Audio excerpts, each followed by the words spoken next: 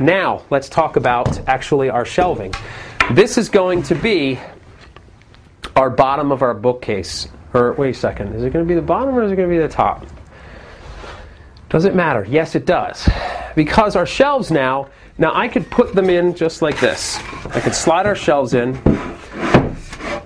and then do exactly what I did here and screw it into place and take my measuring tape out and measure and be like, okay, well, that's exactly where I want this, and then I'll put the little, I'll mark it on the side with my pencil. But invariably, when I drill that screw, if I'm not clamping this right, it's going to tweak, or this might be out of square over there. So you've got extra material. So what I do is I cut scrap pieces just to length. So what I'll do is I'll put them right in here. Look, spacer, lower shelf. That's for the shelves down here. This would be the space for the upper shelves. Now the one thing that you want to make sure is that if I'm going to drive screws, I don't want to drive it away from my spacer. I want to drive it towards. So this is going to be my upper shelf. Spacer, upper. I drop it right in place. I flip my shelf over now that it's falling off the bookcase here. Get back here. There. I take it and I make sure, I'll flip it this way so you can see it, that these pocket holes go to the front for our face frame, because this is our back. I should say they go down, because the face is facing down.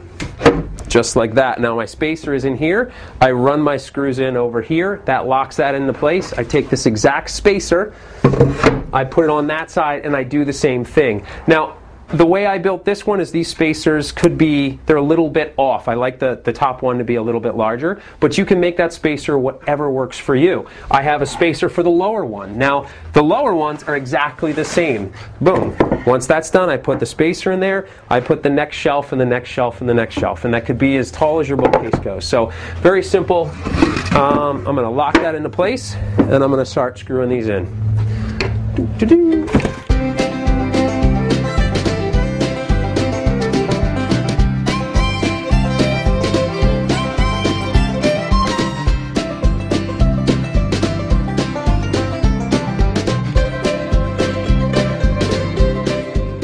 Now, this is the fun part. Remember, if you used a table saw and you set your fence to 34.5 and what have you, if you set, and here's the moment of truth, this and this exactly the same, what's going to happen is it's going to be tight. Don't misunderstand me, because you're coming at a little bit of an angle. But when this drops in, it's going to square up your bookcase. So as of right now, if it's not perfectly square, when I force this in, and I might have to force it a little bit because it is tight, when I force it in, it's going to square up the entire bookcase. That means that the top will be flush. Right now it's not, so that means it's racked a little bit. But when I force it in, it actually will square it up perfectly. Knock that in place, make sure that's perfectly flush. Now, I'll run one screw in there. Now I can put my stuff back up top.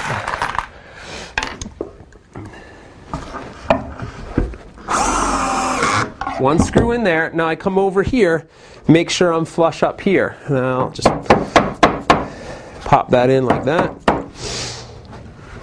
Now I'll run a screw in here. Push it to make sure you're flat and it's flush. Run that in. Again, the angle of the screw is going to draw this not only into here, but it's going to draw it down and nice and tight. So we'll come down here, and now I can run all the rest of the screws, and I will guarantee, like a 100% lifetime guarantee, that if you cut everything accordingly, that you're not going to have to square up your bookcase, and you're going to get a nice, perfectly square bookcase in the end. Alright, so now we're on to the face frame to cover up our plywood edges. Don't look so pretty. So, we're using the pine. Now, how we mark for that is very simple. We just take a pencil and we mark where our shelves are. But one thing to talk about is, again, these are 1x2s. I didn't have to cut these at all. This base piece right here is a 1x8, and that's simply going to screw into the face frame like there, so I didn't have to cut that. But what I did do was I ripped one of our 1x material down to 2 3/4 inches for the top. Again, it's a little bit wider because remember, we have a crown molding that goes around there. And what it does is that once the crown molding's up there, it's going to give an 1.5 inch reveal, which is the width of these. So it kind of sort of makes sense when it's all together. But at this point, I'm just going to take my face frames. I'm going to take all my pine and get it out of the way. I'm going to literally hold my face frame right here with my finger, flush it up, make sure it's sort of, you know, roughly flat on this side. I'm just going to take my pencil and I'm going to mark about an 1/8 inch above where this shelf is, and I'm going to put a little X because that's where I want my face frame to go across, just like that. If you try to make it perfectly flush with this, I just find that it's, I don't know, for whatever reasons, I like it a little bit up, like an 1/8 or a 1/16. It stops books from sliding out. It just makes a little bit more sense in the long run. So I put my little mark, I make my X, I flip it up like this. Now I take my other piece, I put it right next to each other, I hold them flush on this end, and then I just make that mark here. I use my little device like this, mark it across. That way I know exactly down the line that this is going to be exactly where they go in the face frame. And then that, because the carcass is square, the face frames are square, everything is going to go together well. I'm actually going to take pocket holes and put them in our rails and then attach the whole thing together. So now that I've got that marked, I'm going to scoot these out of the way, take off our bookcase so far, and then start putting together our face frame.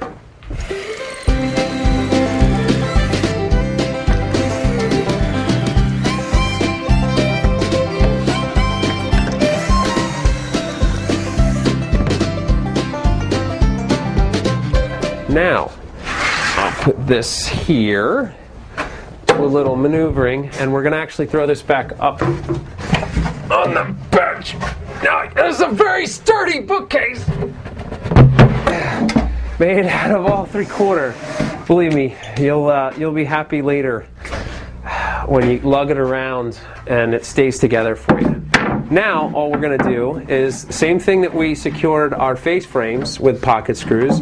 We're just going to use the pocket screws that we drilled in the sides and in the shelves to attach this to the face frame. And then it's on to the molding, which is the fun part. Well, actually, everything's fun if you think about it. Okay, so we got the glue on there. We plop this on top. Now, the one thing that I made very, very important when you're building this is that when you make these length rails, you want them a little bit longer so you get a little bit of an overhang. So that way I can come back and trim it with like a laminate trimmer or a flush trim bit that you'll see me do in a couple of minutes. But that way it's a little bit over flush, or a little bit over. I'll try to make my mouth say what my head is thinking. It is actually proud of this piece of wood there. So that way we can come back and trim it so it's flush. If I try to make it flush exactly throughout the whole thing, it's just going to be more difficult. It's not worth going through that aggravation. So I make it a little bit proud all the way through, and then I'm just going to screw it all together, and then we can do that flush trim thingy. And hopefully I'll get my vocabulary back. Here's to hoping. Alright, so now it's time to flush trim our side. Now you could leave it with that little bit of a lip, but when you try to wrap the base and the crown, it's going to give you all sorts of problems. So what I use is simply this bit with a router. This is a flush trim bit. The bearing's on the bottom and the cutter is on the top. So when I flip it this way, I turn it on and I push it against this bearing, will run right up against this plywood and then cut it flush. It's a nice way to ensure that you have a nice flush outside. You can do a little bit of sanding, but for the most part this will take care of a good majority of the work. If you want to use a belt sander or something like that, you could. You just would be here all day long. So route away, I say. Anytime you're using a router, make sure you're smart and you're working safe. 2 hands on the router at all times, and make sure that the router base is flat on the surface that you're routing. Okay, so now we're on to the top. And again, if we leave the plywood like that, you see the plywood edge, not good. So what we're going to do is edge band it again, just by simply attaching that like that. And how do we do that is another wonderful technique. It's just pocket holes. If this is going to be our top, which we've specified, we're just going to take and we're going to drill pocket holes across the front.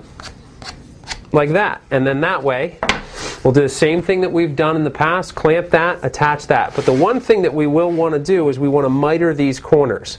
So if you got yourself a miter saw, this is where, I mean, you could use it, do it by hand, but the miter saw for this one's going to be a good thing to have. And how we actually make those miters, I'll tell you now real quick before we get into it. So I just take my piece, again, no measuring tape. I take my pencil, I mark here, I mark there, I mark where the miter's going so I don't mess up, and then I just take it over and cut it on the miter saw. So simply the front, the two sides, and then I pocket hole it all together. Okay, so here is our plywood top, edge banded with our pine, and this is what it looks like from underneath. And that is what it looks like on top, which is going to be the top to our bookcase. Nice thing is again, our pocket holes are going to be hidden because they're going to be underneath. So this is going to sit flush to the back. We'll center it up accordingly, and then we're going to take our small crown molding or a bed molding and then apply that right up underneath like so. So real quick, I'm going to throw some glue on this, nail this in, and then I'll talk to you a little bit about the crown molding. So now I nailed the top in place, but you could just as easily have used your Kreg screws.